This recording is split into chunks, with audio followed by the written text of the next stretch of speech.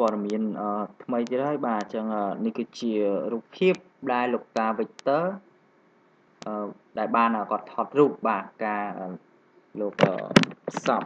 លោកអធិដ្ឋានពេលគាត់នៅរស់បាទអញ្ចឹងគឺជារូបថតពីសន្លឹកដែលគាត់មានអារម្មណ៍សោកទុក្ខបាទនេះគឺជារូបភាពដែលគាត់នៅរស់បាទអញ្ចឹងរូបថតមួយសន្លឹកទៀតគឺពេលដែលគាត់ទទួលមរណភាពគាត់បានថតដូចពីមុនអញ្ចឹងបាទអញ្ចឹងនេះគឺជារូប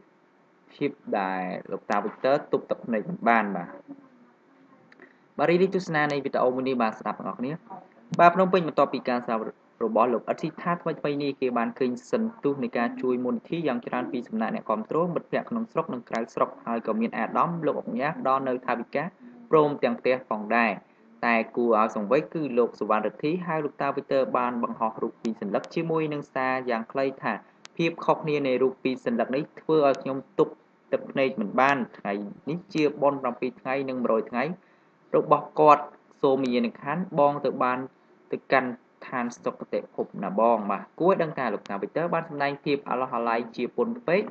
ដែលត្រូវបានបាត់បង់មិត្តដ៏ជិតស្និទ្ធម្នាក់ចេញពីឆាកជីវិតរបស់លោកហើយបាទតាមកិច្ចសម្ភារពីអ្នកកាសែតក្នុងស្រុកបានឲ្យដឹងថាលោកតា Victor ចង់ឲ្យកូនស្រីច្បងលោកអធិដ្ឋានស្នងតំណែងរបស់ឪពុកផងដែរបាទអញ្ចឹងនិយាយការលើកឡើងអំពីលោកតា Victor បាទគួរបញ្ជាក់ថាកាលពីថ្ងៃម្សិលមិញនេះពីថ្ងៃបុណ្យគម្រប់ខួប7ថ្ងៃរបស់ពិធីខដ៏ឆ្នើមលោកអធិដ្ឋានដែលប្រារព្ធធ្វើនៅវត្តឧត្តមរង្តីចិត្តស៊ីតអិនដដែលបាទអញ្ចឹងយើងបានស្គាល់ហើយបាទនេះគឺជារូបថតពីសន្លឹកដែលគាត់ថតនៅក្នុងប៉ុស្តិ៍ស្ថានីយ៍ទូរទស្សន៍CTN បាទអញ្ចឹងនៅពេលដែលគាត់មានរស់នៅមានជីវិតបាទអញ្ចឹង